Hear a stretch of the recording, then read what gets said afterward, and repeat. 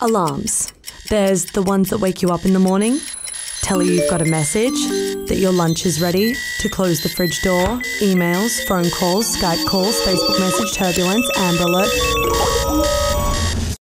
And one particular researcher has created this, an alarm to stand out from the crowd, an alarm to stop a head-on car collision. Her name is...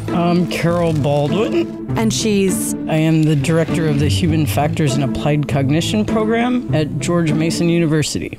So how do you go about creating one of the world's most annoying sounds? We started out by going out and getting recordings of actual sounds that were in automobiles currently. Then we took those sounds back to the lab. Once they collected the sounds, it was time to test on people.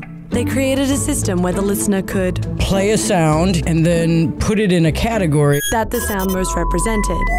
Either a low urgency, like a Facebook notification, a medium range urgency, like a check engine alert, and finally, a high level urgency, like an oncoming collision warning. And then from there, we set up a series of driving simulator studies.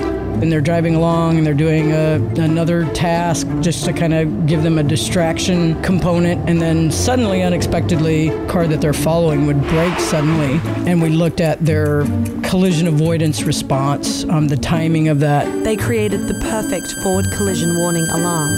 And this was really important because we found that the sounds being used currently weren't perceived as being very urgent. You know, a poorly designed sound can be more dangerous than not having a warning at all. So thanks for using the most annoying sound to keep us safe.